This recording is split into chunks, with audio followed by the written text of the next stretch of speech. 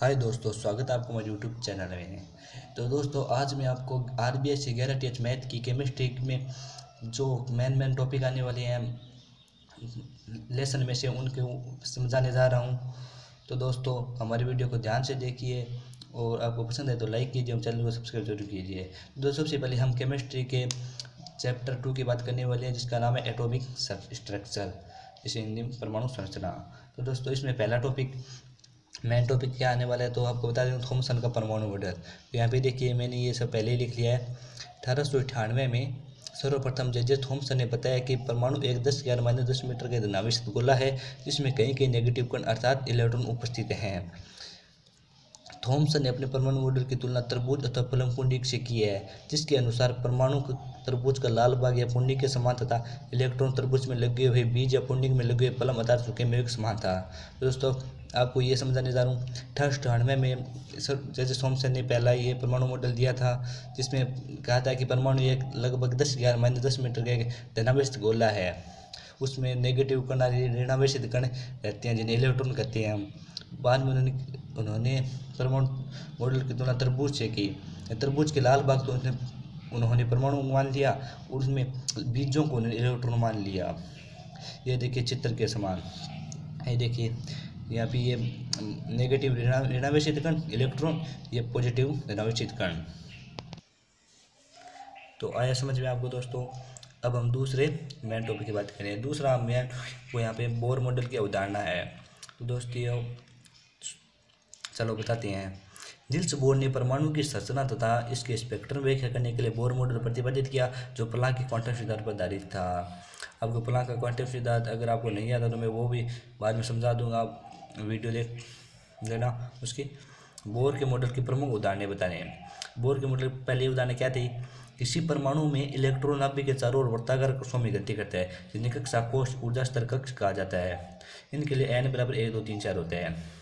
जैसे मान लो परमाणु है, परमाणु में इलेक्ट्रॉन, ये इलेक्ट्रॉन है, ये देखिए पहले चित्र में देखिए, ये इलेक्ट्रॉन है। यहाँ पे हम नाभिक मान लेते हैं। तो इलेक्ट्रॉन नाभिक के चारों ओर चक्कर लगाती रहती हैं, जिन्हें कक्षा कोश कहते हैं। जैसे पृथ्वी सूर्य के चारों ओर चक्कर लगाती है, चंद्रमा सूर्य के चारों ओर चक्कर लगाती है, उन्हें कक्षा कोश ही कहते हैं। वो दीर्घ वर्ताकार कक्षों में गति करती हैं। अब आपको दूसरी अवधारणा बताते हैं, और इनके लिए n का मान 1 2 3 4 होता है। वो आपको मैं समझाता हूँ दोस्तों। यहाँ पे देखिए, ये सूत्र होता है। यहाँ पे यदि आप n बराबर 1 रखेंगे तो 2 मल्टीप्लाई में 1 स्क्वायर, यहाँ पे 2 ही आएगा। फिर आपको 2n का स्क्वायर, इसी में n बराबर 2 रखेंगे तो यहाँ पे ऐसे 2 8 आएगा, ऐसे 18 ऐसे 32 आ जाएंगे। अब मैं आपको दूसरे उदाहरण बताने जा रहा हूँ। दूसरे उदाहरण देखिए, बोर के अनुसार इलेक्ट्रॉन की ऊर्जा निरंतर गति करते हुए निश्चित होती है, जिसे इलेक्ट्रॉन नाभिक के मध्य लगने वाला इलेक्ट्रॉन के अभिकेंद्रीय बल के समान होता है। तो यहाँ पे बोर बताता है कि इलेक्ट्रॉन की ऊर्जा गति करते हुए निश्चित होती है। जैसे इलेक्ट्रॉन को जब नाभिक अपनी ओर खींचता है और इलेक्ट्रॉन अभिकेंद्रीय बल लगता है या प्रतिकर्षण बल लगता है, दोनों बराबर रहते हैं, इसलिए इलेक्ट्रॉन उसके अंदर नहीं गिरता है। देखिए, मानना कोई m द्रव्यमान का तथा ई आवेश युक्त इलेक्ट्रॉन त्रिज्या के वर्ताकार कक्ष में 2 आवेश युक्त नाभिक के चारों ओर v वेग से गति करता है। तो कूलॉम बल के नियम, कूलॉम बल का नियम देखिए, F बराबर Z इंटू ई बराबर आर स्क्वायर, F बराबर Z इंटू ZE स्क्वायर बटे आर स्क्वायर हो जाएगा। इसी समीकरण 1 देते हैं। फिर अपकेंद्रीय बल F बराबर mv स्क्वायर बटे आर, इसे समीकरण 2 देते हैं। अब इक्वेशन 1 और इक्वेशन 2 से दोनों को हम बराबर रखिए। देखिए, f का मान ये भी और f का मान ये भी है, दोनों को बराबर रखेंगे तो हमें ये प्राप्त होगी। ये बोर मॉडल की प्रथम उदाहरण भी कहते हैं इसे।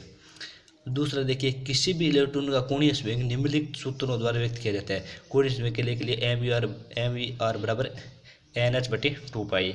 तीसरी उदाहरण देखिए, जब इलेक्ट्रॉन उच्च ऊर्जा से निम्न ऊर्जा में स्तर में प्रवेश करता है तो वह ऊर्जा का उत्सर्जन करता है। इसी प्रकार इलेक्ट्रॉन निम्न ऊर्जा से उच्च ऊर्जा में प्रवेश करता है तो ऊर्जा का उत्सर्जन करता है। तो सिंपल सी बात है, जब उच्च ऊर्जा से निम्न में जाएगा, ऊपर से नीचे जाएगा तो उस ऊर्जा का उत्सर्जन होगा।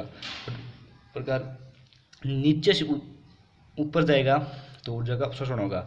इन दोनों स्थितियों में होने वाला परिवर्तन ऊर्जा को छोटे छोटे पैकेटों के रूप में होते हैं, जो पैकेटों क्वांटम में आ गया।